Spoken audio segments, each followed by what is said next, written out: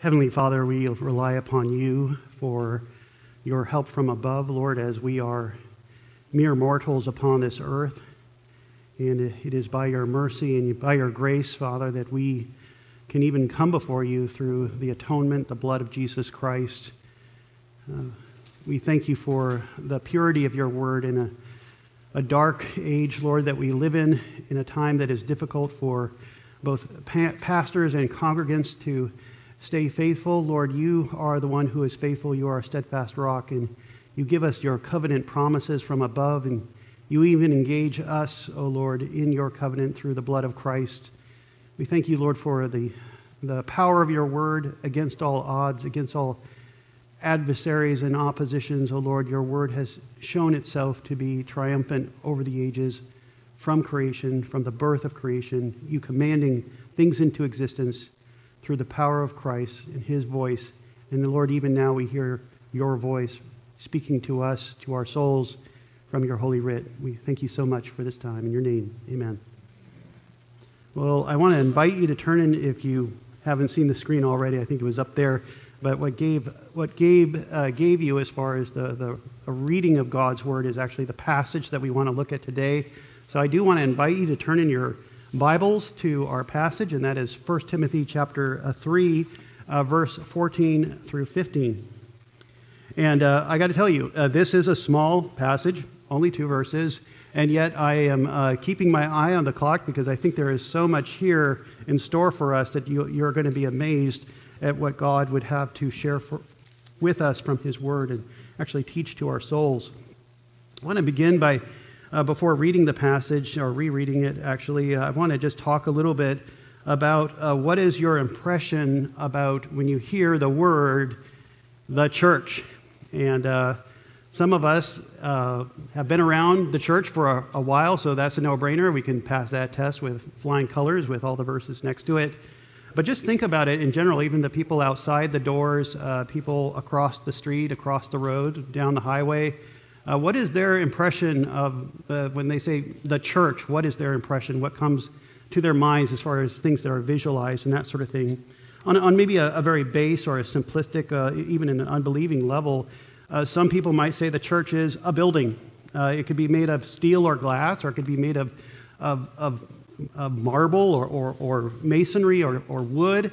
But it's an edifice, it's a structure, and it has windows and doors, and usually something that exalts your soul upward, looking up to God, like an archway or something like that. But they think in very much concrete, material terms. The church is a building, they would say, and hopefully it has some good things in it going on as far as making us cheerful for those 2 main times in which we attend this place, which is Christmas and Easter. And hopefully the Christmas tree looks nice, and the lights around the edges of the tree really give it a festive appeal, and hopefully the food matches the goodness of the fellowship inside and all those kind of things. And it's really an experience, maybe once a year, maybe twice a year, and beyond that, it's just a building. There are other of us, and I think most of us in this room would say, no, that's erroneous. Actually, the church is the gathered people of God, the called ones, who are called into fellowship, called into worship. And this is something that is on the supernatural plane. It's something that God does in saving people unto himself and unto his fellowship. And there are some people who would be very honest with you, even coming out of the world. Maybe some people work here more than 5 days a week. Some people may work longer than that, very long hours. And they would come to you and say, hey, look, when I'm working through Monday, Tuesday, Wednesday, Thursday, Friday, I'm working around unbelievers, and perhaps I have an unbeliever in my household that makes things very difficult. And so when Sunday comes around, it is truly a day of rest, not just resting, getting my breath back and that sort of thing, but even being away from those ungodly elements that kind of wear at my soul, the way people use the Lord's name in vain, the way they just treat the Bible like trash in their speech. And then I come to Sunday and I'm able to come to this oasis, this refuge of where I can find hope in a time of trouble after seeing so much trouble around me. And there are people who actually in church fellowships would say that's the number one thing. It is an oasis. It is a refuge. There are some who would go, and I kind of fall in this category myself, who say, when I think of church, I think of worship, what we just did with song and with prayer, and even now with the word, I think of worship. I use this by default sometimes, even when I'm describing church to another person, I'm using it synonymous with the church, saying the word worship. I don't know, some of you recall when we were getting through the COVID era, the COVID time, and some people had to hold their families back, and maybe one parent would go while the other kids stay home with mom, or vice versa with dad. But, I would come home sometimes, and one of my kids would be sick, or two would be sick, and what would my wife say when I come home? How was worship? And worship is just synonymous with church, and that's okay, by the way. I think that's a good thing to meditate on. But even with that, some people would even take it a step further and say, if we have a marquee on the front of our church, or something above the doorway that says who we are, why don't we call ourselves the worship center? Why don't we direct people not to the sanctuary, but we'll direct them to the worship center? Not a bad idea as far as just way of just communicating things. Not a bad idea. That's what's going on here is worship. But I want to take that idea and give it a little bit of a jab, if you will. And what if you were to replace that word, say you had it in steel letters at the top of the door, the worship center, what if you were to replace that word worship with the word truth? The truth center. Now, some people would go, I don't know about that. That sounds a little bit, it sounds a little arrogant, a little prideful. I mean, you are the central depository for truth. This is the truth center. You want truth? You'll find it here. There are some, perhaps even church leaders on and off, who may go, that may not pass before the board, or something to that effect. But the passage that we're going to look at today really explains how, when you come into a worship center, or if you call it the sanctuary, with fellow brothers and sisters with the word open, you are actually coming into the truth center. And the Apostle Paul explains to us this from 1 Timothy chapter 3, verse 14 through 15. I'm going to read it again for you. The Apostle Paul is writing to Timothy, who's away from him. There's obviously a sign of distance between him and Paul and Timothy, his son in the faith. But Paul is writing some things that he can't get to Timothy. He wants to disciple him more. He can't get to him, so what does he do? He writes him a letter. And this is what we're reading here is actually Paul's letter to Timothy. And this will iron out for us this relationship between the worship center, I would just call it the church, and the truth center, effectively is what it becomes when all things engage together.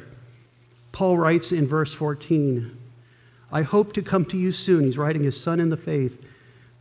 But I am writing these things so that if I delay, if I'm held back, you may know how one ought to behave in the household of God, which is the church of the living God, a pillar and buttress of the truth. And that last part in verse 15 takes it all. The church is the pillar and the buttress, the support of the truth.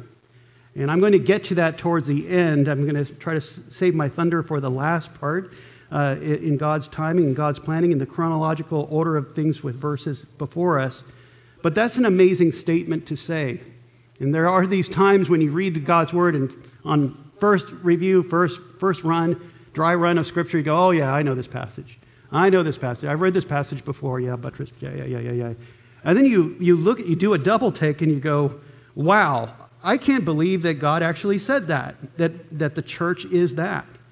And we'll get to that in a minute. It's very important for us to understand all these things. The purpose of our time, plainly stated, is that today, or I should say tonight, we are looking at the symbiotic, forgive my big use of words, we are looking at the symbiotic relationship of the church and the truth so that you will uphold that which upholds you. Let me say that again. We're going to look at the symbiotic relationship of the church and truth so that you will uphold that which upholds you. And symbiotic is one of those words that if you're a biology major or something like that, you know how things work underneath the water with certain animals and plants, and they rub off each other, and they actually are in a way working together on an organic level. And this is what we have on many levels, on many ways with regards to the church on one hand and truth on the other. They are not separate. They're very much joined at the hip. They're very much joined in the Spirit. And we're going to see the wonders of that in a minute. The first observation from this text is plain and it's ordinary and it's pedantic and it's something you've heard before. The second observation is going to take some time, so I just want to prepare you for that in advance. The first observation is that the church, plainly stated, is obviously, by verse 14 and a bit of 15, the church is upheld by the truth. What do we see Paul doing here? Well, we understand on the face, and when you look at that, we see Paul is giving another person, whose name is Timothy, exhortation, and he's urging, something's urgent here. He wants to meet with Timothy. He can't meet with Timothy because of distance, and so he says, I'm going to write. What is he going to write? He's going to write 6 whole chapters on how the church should be ordered and how it should be behaving in its outworkings. That's what Paul is doing. And so what this, though on the face, is just basically Paul communicating something on the face, when you look really into the words of what's going on here, we are understanding observation number 1 is that the church is upheld by the truth. That is to say, the church, the people of God, need instruction. They need the truth. Now, I don't know about you, but I do know about you because I can tell how old you are by looking at you, but for the most part. But if you've been here long enough, some of you say, after I reach the age of 16 or 17 or something like that, I'm pretty much mature and I've got it down. And you can say that maybe of the Christian life as well too. If I've been in Christian for 5 years, I know the Bible. I got this. And you know what the reality can be is that you and I don't got this, that we actually need instruction. We need even sometimes, and this sounds very rudimentary, but we need repetition. Something coming back to us over and over again, going like this. This is what it says. You see what it says? That's what I'm saying, is what God is saying. And to do that, perhaps even, I'll go so far as to say Sunday to Sunday among fellow believers. That is what Paul is saying here. He's indicating in his words there's an urgency at stake here. And that is that this church, no matter if they're just a couple years young or if they're well into their mid-years or whatever, they need instruction. And this is a way of really a humble exhortation for us, if we're humble, we'll receive it as such, that we need instruction. And what is Paul talking about? We understand his urgency, and we understand the distance, we understand the help of letters. This is before the time of text and email. But what is he saying? That you may do something. What is the thing that we're supposed to do? What is it so urgent? What is the urgency? That the church, that you may know how one ought to behave in the household of God, which is the church of the living God. Paul says that you know, that one may know how to behave in the household of God. On the face, of course, most of us would say, that sounds normal. And you know what? There's this word that describes a lot of Scripture, and it is the word, I love the fact that my wife introduced me to this word a long time ago. It's prosaic. There are some aspects of Scripture that are prosaic, and what prosaic means is it's normal. It's like the sun that goes over your head midday. You see it every day. It's part of normal living, but at the same time, it's essential. Like oxygen. If you have oxygen in your lungs, yes, that is a day-to-day thing, gets kind of normal, but what happens if you take away the oxygen? You suffocate.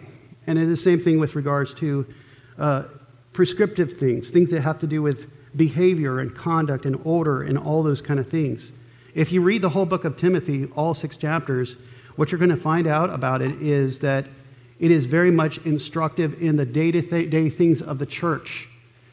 Now, again, I use the illustration of oxygen. If I take away your oxygen, suddenly you appreciate oxygen a lot, right? And so it is with regards to order, the order of things of church. If we did not have a sense of construct or form and definition, we would be left out hanged to dry. Of course, Satan would come in and probably take advantage of the situation where there is no actual rules within the household. You know, this just by way of even experience. I'll talk a little bit about this. Some of you are familiar with going from perhaps a household that had rules, not too many, but enough of them for them to just to have a sense of sanity.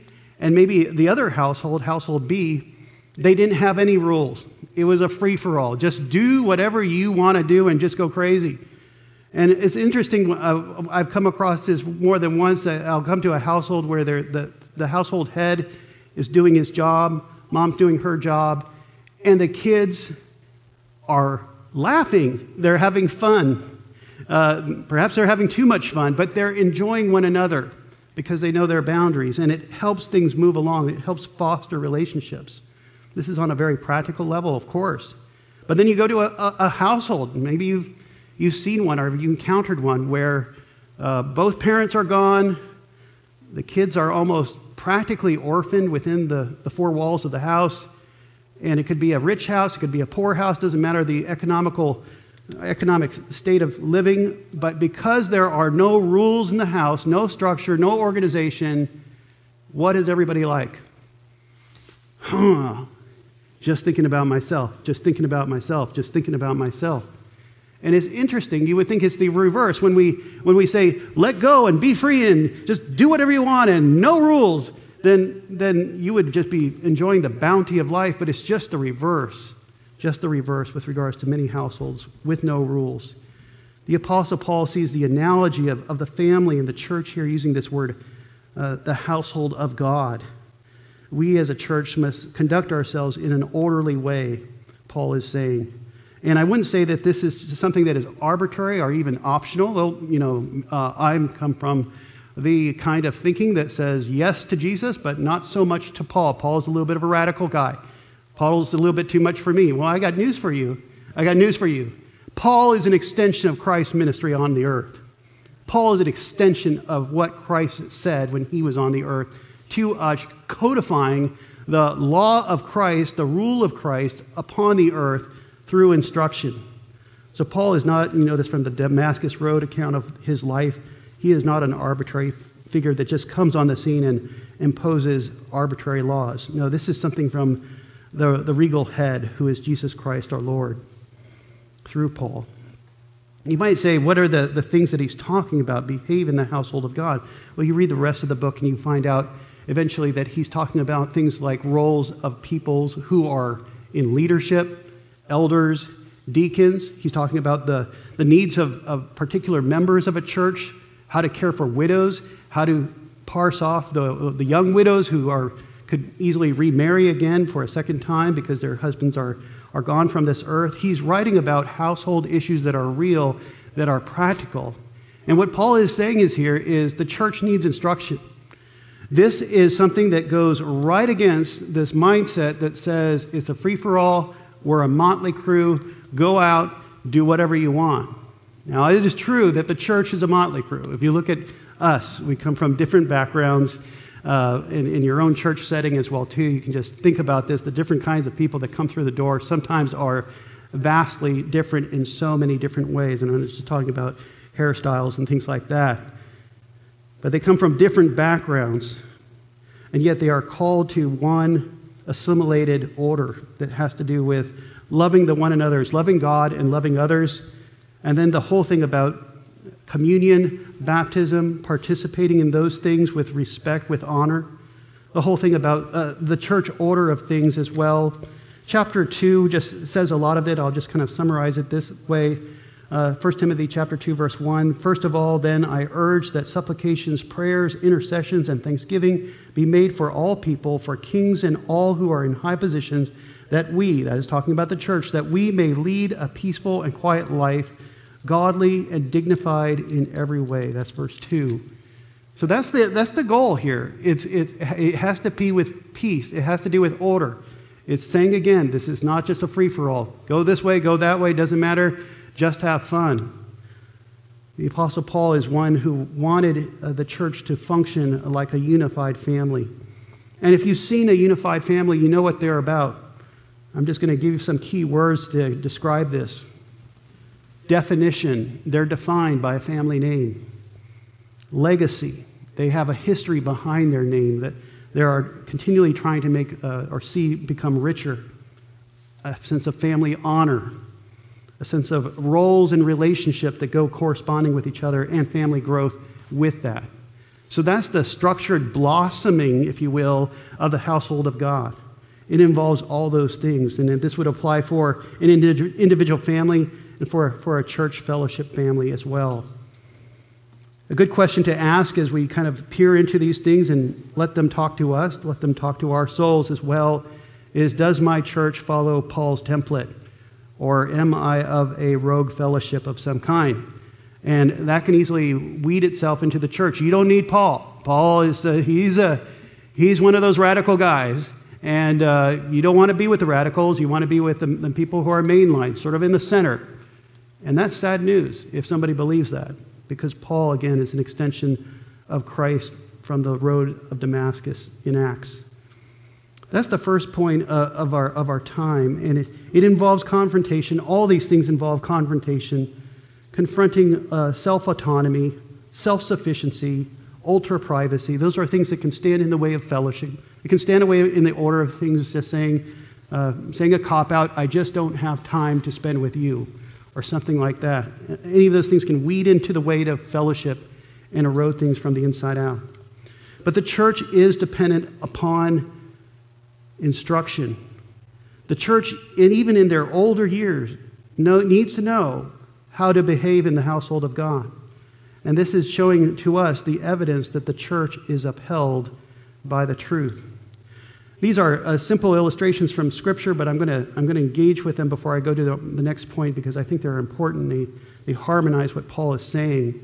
Is that when you talk about the church being one foundation, Jesus Christ and his teachings, they're underneath our feet. This is important. They are the foundation. I'm standing on a flat area. If I was standing on something that was angled like this, from an angle, I'd go rolling off the stage, right? So this is a stable, firm foundation that I'm standing upon. And when the saints go forward, they need to be standing on a firm foundation that they're actually relying upon, and something that's upholding them.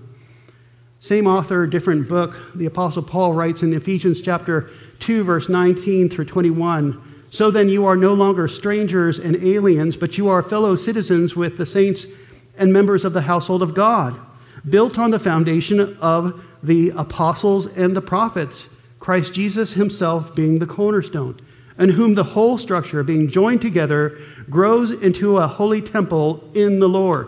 Now you get the sense that what's going on there with the church is not flying around like some bird in the sky going this way, that way, all the way around. It's stayed upon the teachings of the apostles, the prophets, and Christ brings it all together, keeps the whole structure as a cornerstone fixed together as the cornerstone.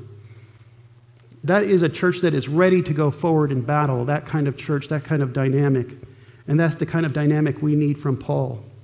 Another observation has to do with the spiritual union we have with God as the church is coming together in one communion. And there's something in the spiritual plane that is a little bit on the more mysterious side, because it is of the things of the Spirit and not of the flesh. But listen now to a different writer, same theology, 2 Peter chapter 1, verse 4. This fleshes out what we read earlier about us being part of the household of God, which is the church, this is important, of the living God. God is alive, he's near, and he's active in our midst as we do the self-disciplined things of upholding the truth, upholding that which is right as far as our conduct and our behavior. 2 Peter chapter 1, verse 4, "He, that is God, has granted to us his precious and very great promises, so that through them you may become," and this is amazing, "partakers of the divine nature, having escaped from the corruption that is in the world because of sinful desire." We engage in something that we cannot entirely explain with our own language. In some way, somehow, through the work of the Holy Spirit and the power of the Word and the power of God's salvation, when we come together, we are partakers of the divine nature. So you can see when Paul is saying this is not something that we just whisk over or just leapfrog over and forget. We are the household of God, the church of the living God, the God who is alive, and he is working. Even when you think he is not, he is still working among his people. Amazing, amazing. Some of these things are pedantic. They're old-fashioned. You've heard them before, maybe in a different sermon, but they're worth repeating because they're found in our scriptures. Observation 1 was the church is upheld by the truth. It's not a quantum leap to get over that one. We pretty much understand that if we've been part of the church for a long time, that we are upheld by God's word. Observation number 2, this one takes some time. The truth is upheld by the church. Wow. And of course, just to be careful, we're not saying with independence and autonomy. We are dependent upon the God of our salvation. We're dependent upon the cross. We're dependent on the atonement of Jesus Christ. We're dependent on God's illumination coming into our minds, our brains, opening our eyes to what the scriptures say. But what does it say here? We're going to find out that the truth is upheld by the church. Amazing. And when I talk about truth, I'm going to get into the upheld part in just a minute. But when I talk about the truth, it is something that is worth giving a little bit of a pause about and trying to explain that. What are you saying, John, that the church is like Vatican II or maybe Vatican III? We are like the popes and all this, we write scripture? No, I'm not saying that. That's not what I said. That's not what Paul is saying. Paul is saying we are the pillar and the support, the buttress of the truth. When the world sees us, they see people who uphold the truth, who proclaim Christ and his empty grave, his power over death. That's what the church sees. That's what the world sees, and that's what churches should see with other churches, with each other. But I want to get into this word truth. Aletheia is the word for truth. That's worth looking at, because when I was studying this word for aletheia, truth, I came upon the observation that it's kind of a circular thing. What do you believe in? I believe in truth. What is that? It's true. Okay, I feel like I'm going in a circle.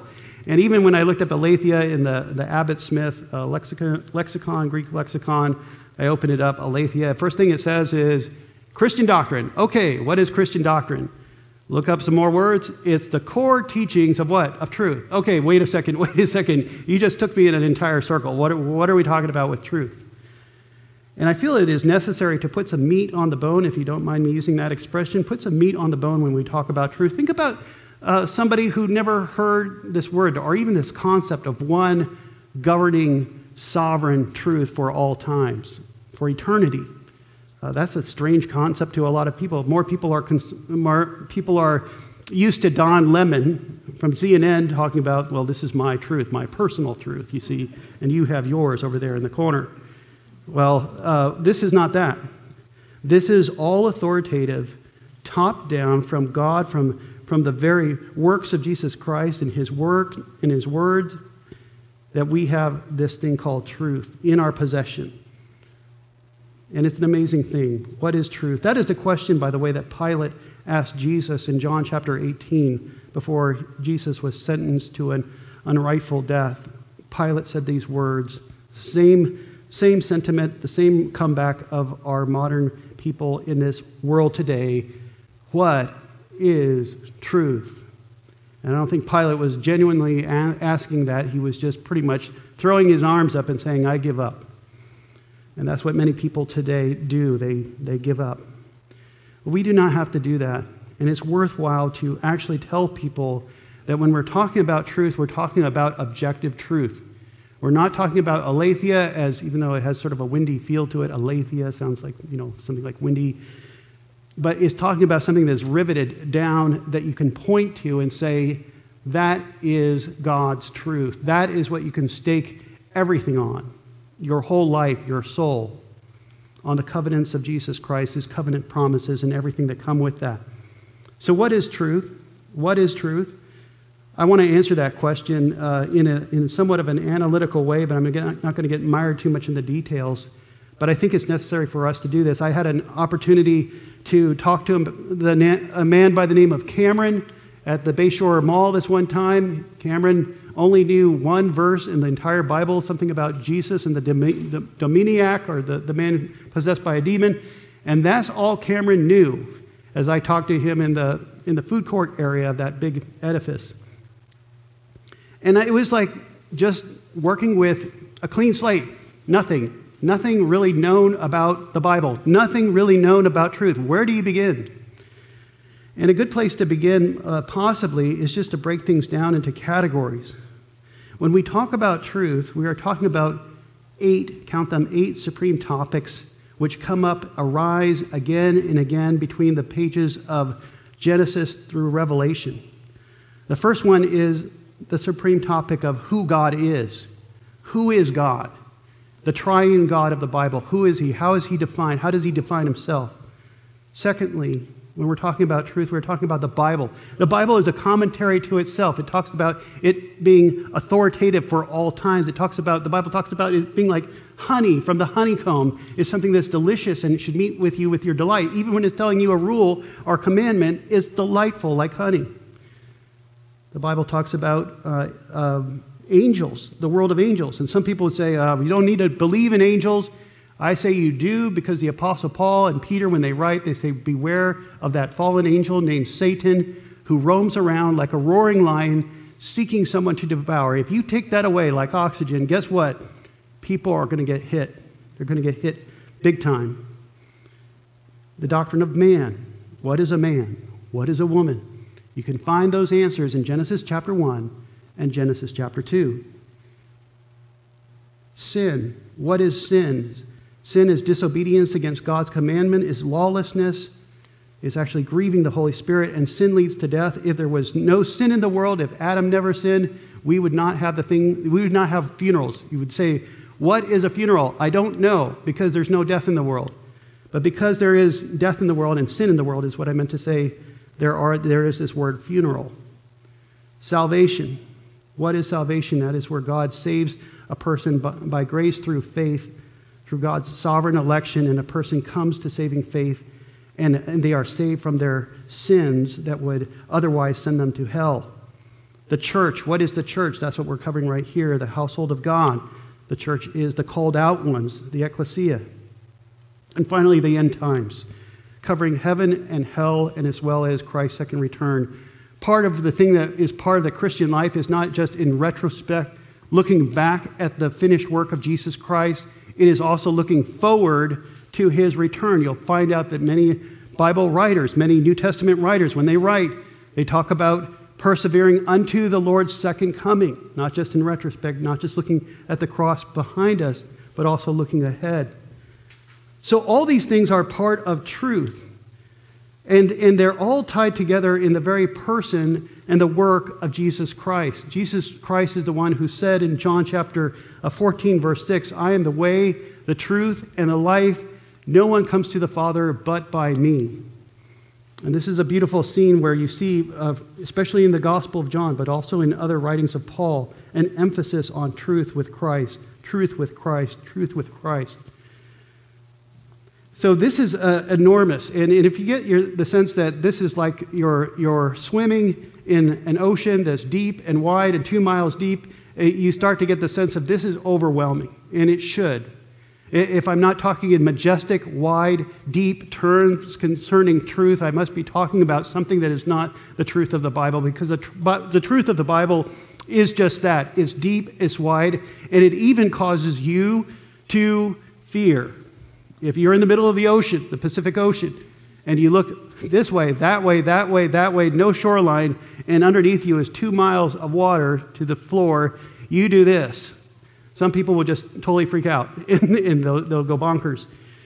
But that's what the truth of God's Word is like when you enter into it and you start to see these categories come out at you, all 8 categories, you start to have a sense of your heart beating with trepidation. By the way, just by way of assignment, if you want to ever go through the Bible, through a 1 year of Bible reading, I would suggest go through 8 of these categories and just with a pen, just mark down one by one. This is talking about God. This is talking about sin. This is talking about angels. This is talking about end times, salvation, sin, man. And it's amazing where those things will just come out verse after verse. It's inescapable. There's no portion of Scripture that does not talk about one of those 8 things that I described earlier, describing objective truth.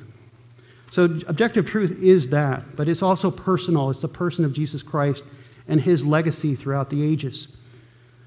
Now, I'm going to stop here for a minute and get my breath back. The word is majestic, as deep as the ocean, as wide. But here's the amazing thing from our passage, and we must drink this in. We must let this penetrate our minds, that what the Apostle Paul is saying here is, church, get up and get underneath the truth, because you're going to be a pillar, you're going to be a buttress of the truth. And at this point, if people don't do it overtly, I think in their minds, their hands are going to go up and say, wait a second, wait a minute, what are you saying? I mean, you just described Scripture, aletheia, truth, as like an ocean. I don't know anybody who gets underneath the floor of the ocean and starts trying to lift it up. That's impossible. And yet God has placed us in a position where we are proclaiming Christ, and we're doing something that is enormous. No ordinary human can do this, but a collection of humans called the church can, by the power of God, lift up the truth and proclaim Christ in his majesty.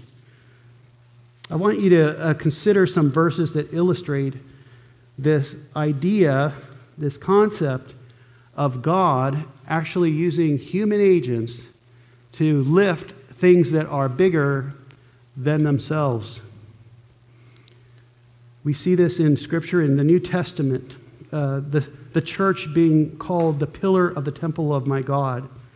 Revelation chapter 3, verse 12 says, the one who conquers, that's Christ talking to his church, who's persevering, the one who conquers, I will make him a pillar in the temple of my God.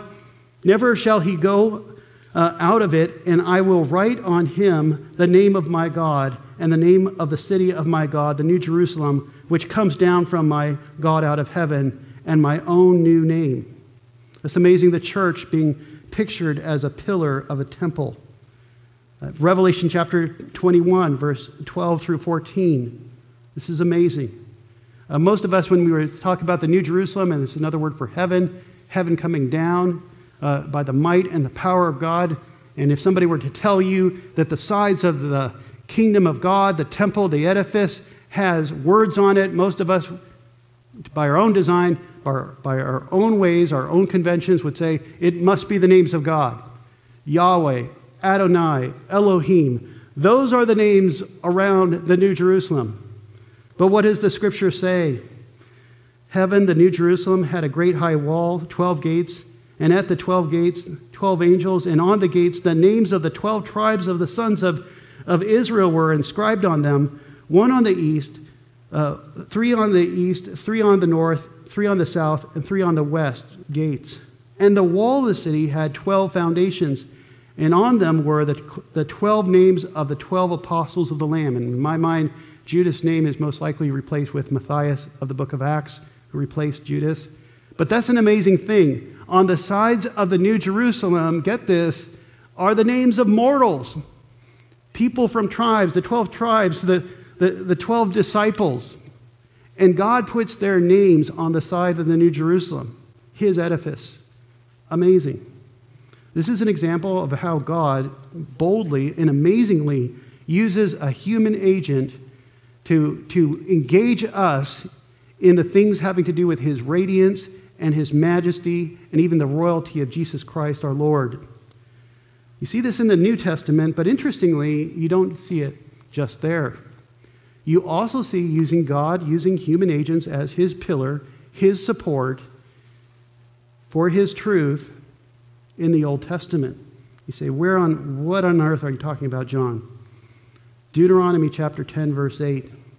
I'm talking about the Ark of the Covenant. If you read Hebrews chapter 9, you will find out the contents of the Ark of the Covenant contained Aaron's rod that was budding. Secondly, articles of manna. And thirdly, the law of Moses. The writings of Moses on stone tablets were in the Ark of the Covenant. And this is what you see in Deuteronomy 10. At that time, the Lord set apart the tribe of Levi to carry the Ark of the Covenant of the Lord, to stand before the Lord, to minister to him, and to bless his name to this day. Mere mortals, mere men are called to become Levi's priests, and they are to lift up the Ark of the Covenant that contains the law of God. Amazing.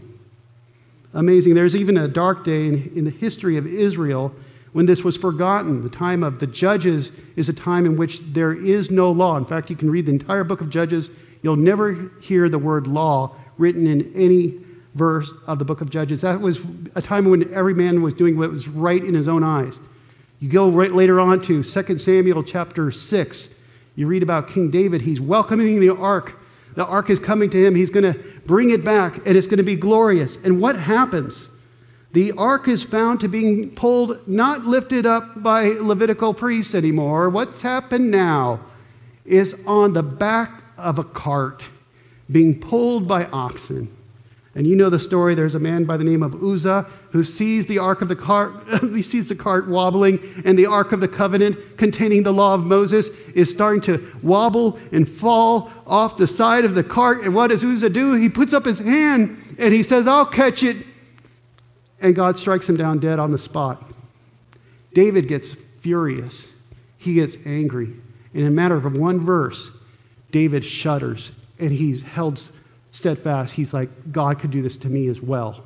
That's right, David. God could do this to you as well.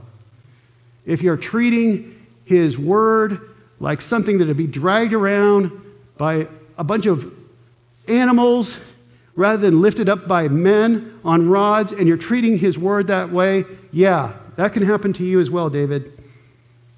And he shudders and he pulls back. This is a reminder that God, when he says, I want human agents involved with this, God means he wants human agents involved with this. The same thing with regards to the church today being a buttress and a support of the truth. Though it is profound, though it is beyond us, if God wants it, then we do it. We proclaim Christ. We proclaim the purity of his word. We live it out in our behavior, and we boldly proclaim the things that are too big for us to hold ourselves.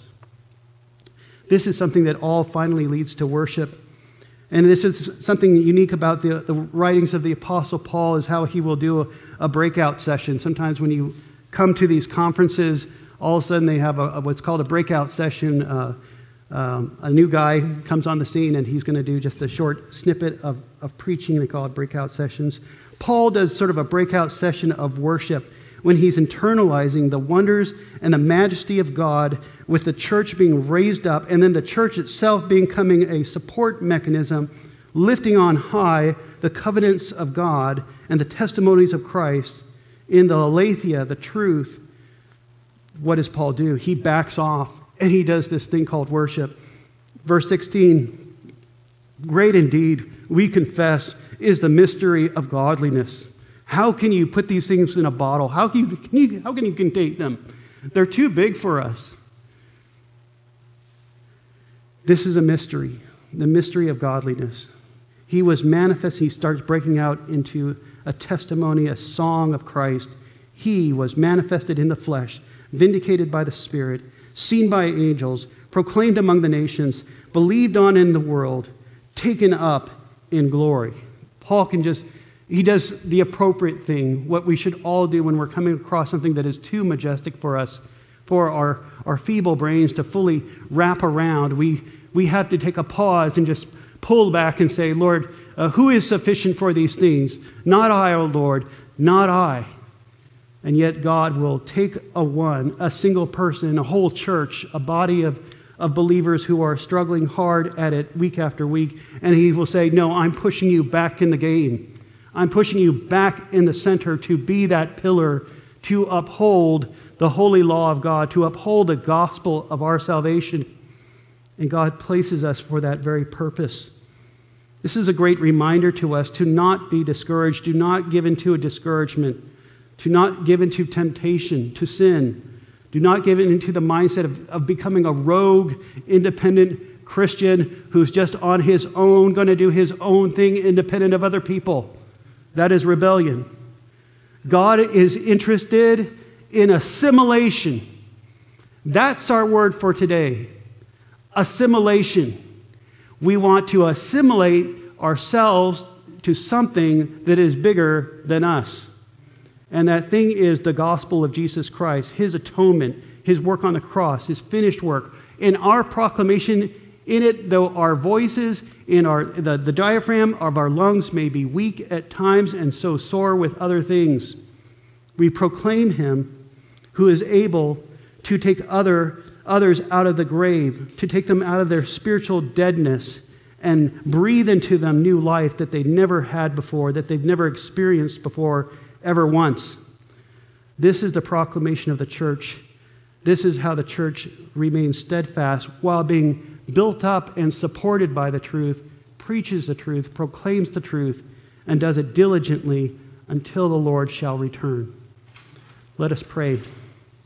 Our great and heavenly Father, we thank you for, Lord, though we are not qualified in of our flesh, in of our fleshly mortal being, Lord, you have engaged us in a very secure place. And Lord, we receive the benefits of your holy writ. We receive the benefits of Jesus Christ being the truth, the life, and the way. But help us, O Lord, to capture the vision, Lord, that you would have for us in our human engagement, Lord, as a mere band of brothers and sisters, Lord, that we would see in our own lifetime spiritual growth in the things that are hard and even seemingly impossible for us to take on. And Lord, if you were able to raise up the Levitical priesthood, you are surely, Lord, able to raise up the church and, Lord, make us behave in the way that we ought to behave. Help us to conform and assimilate to the things you would want us to assimilate to. Help us not to be a rogue group, Lord, that wants to just do their own thing independent of you, but help us to be actively dependent under your throne of grace. We pray all this in your name. Amen.